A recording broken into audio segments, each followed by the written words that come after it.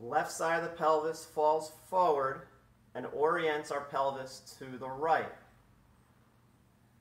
Rib cage counter-rotates back to the left.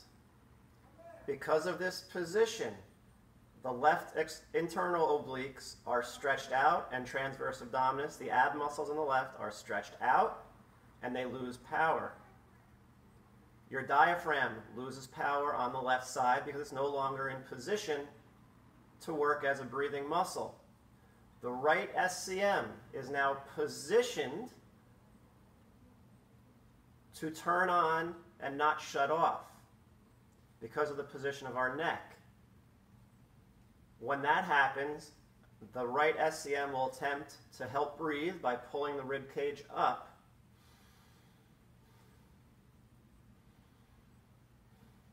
To make up for the loss of our left diaphragm.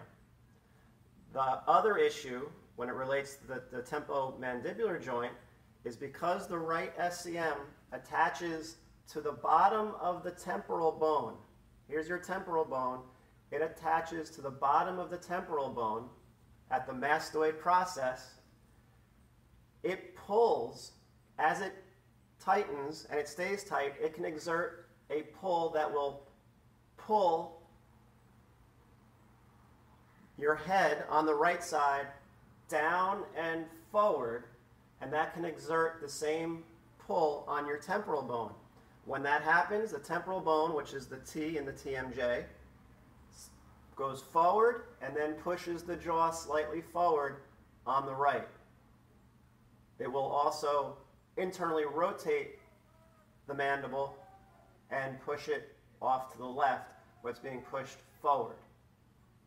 In order to relieve yourself of that situation, you have to get, so we're here, you have to get your left zone of apposition. You have to bring your left ribs and your left pelvis together through special PRI exercises to turn on your external obliques and learn how to breathe in that position with rib expansion so your right SCM doesn't keep kicking in to help you breathe.